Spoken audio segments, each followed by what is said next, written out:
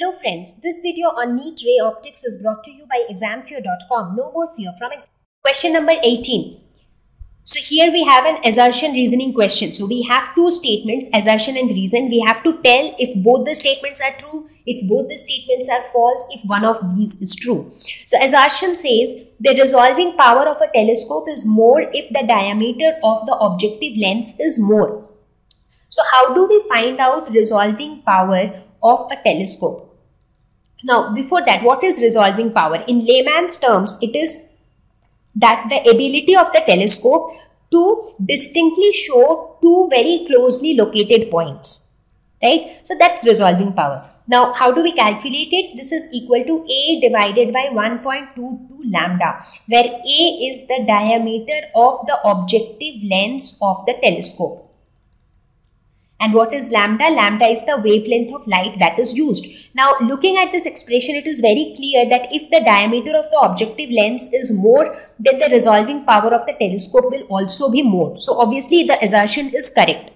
Now, what is the reason behind this? Like, from where do we get this expression? So, here the reason is objective lens of large diameter collects more light. Now, that's very obvious. So, if the lens is of more diameter, that means the lens is more thick. So the lens will allow more light to pass through it. Now when more light is collected by the lens, that means the image formed will be more bright. And as a result, the resolving power of the telescope will also be more. So in this case, we can say that the assertion is correct, the reason is also correct, and the reason is the correct reason of the assertion. So correct option is A. Question number 19.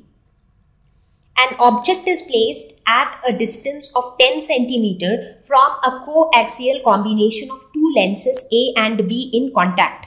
Okay. The combination forms a real image 3 times the size of the object. If lens B is concave with a focal length of 30 cm, the nature and focal length of lens A is. So, first of all, let us talk about the overall combination.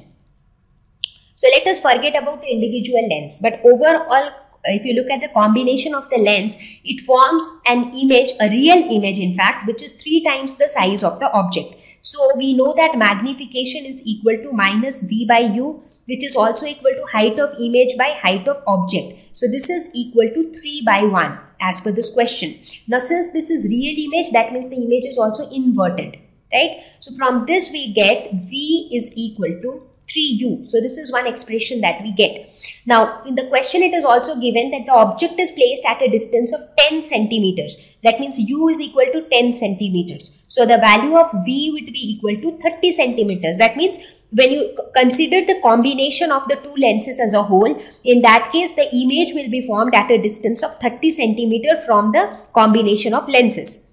Okay, now let us try to calculate the focal length of this combination of lenses. So we will make use of the lens formula, that is 1 by f is equal to 1 by v minus 1 by u. So 1 by v is 30 minus 1 by u is minus 10 because the object is located towards the negative x-axis. So this will be equal to 1 by 30 plus 1 by 10, so which is equal to 4 by 30. So therefore, now what we understand from this? So from this we see that in this case, like in the overall combination, a real and inverted image is formed, right?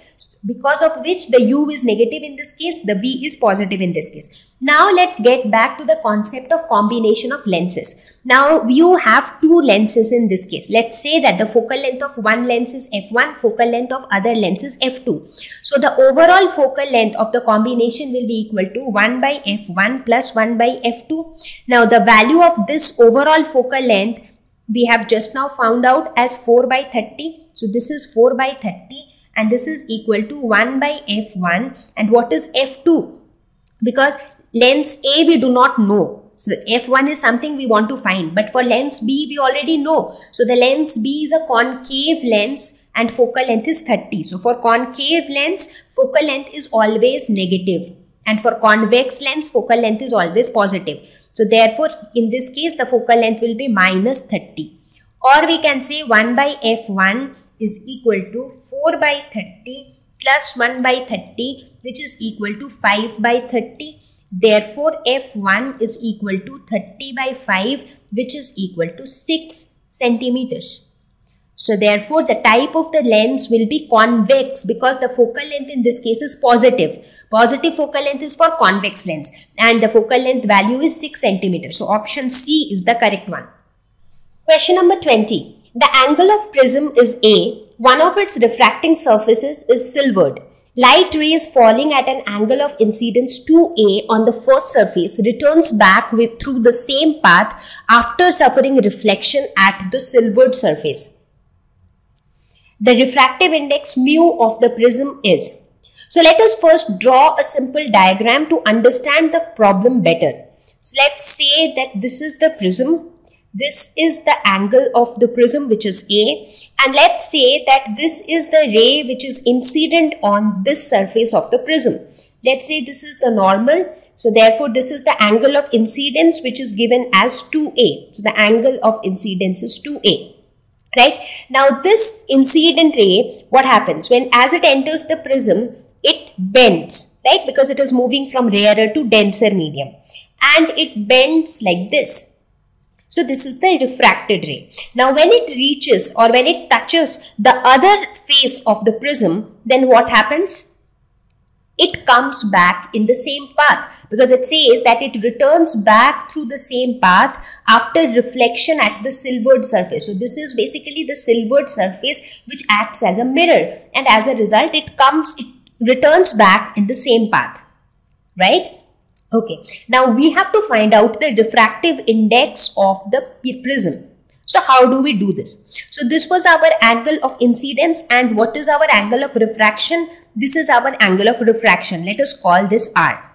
Now, one thing that we know is, now since this ray of light was incident on a mirror and it came back along the same path, which shows that this was normally incident on the mirror. That means this angle is 90 degree. So because that's how it is. Whenever the incident ray is incident normally on the mirror, then it gets reflected along the same path. Correct? So that shows that this angle is 90 degree. Now if you look at this triangle, right? So we can say that sum of the three angles of a triangle is equal to 180 degree. So angle A plus 90 degree plus this angle, let us call this angle X. So this is equal to 180 degree. So we can say that X is equal to 180 degree minus 90 degree minus A. That is equal to 90 degree minus A. So this is the value of X, that is this angle. Okay.